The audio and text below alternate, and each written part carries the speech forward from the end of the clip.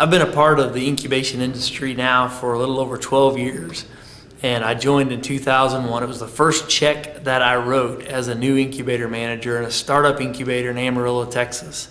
For the past 6 years, I've served on the board of directors for the National Business Incubation Association, most recently as the chair of the business or the board of directors for the NBIA.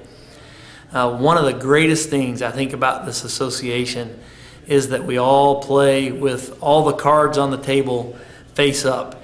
There are so many things that incubator managers from all over the world have to share.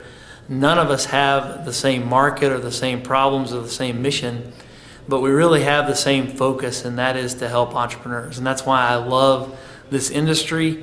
I love being a part of the board. I love being a part of the networking at conferences, and just really seeing that I'm a part of an association that really wants to help people to succeed.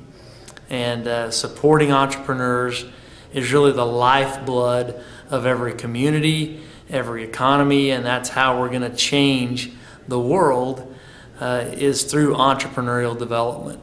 It's exciting for me to lead an organization, lead an industry in the ecosystem of developing entrepreneurs. Incubators have a big part in changing the way entrepreneurial companies grow and develop.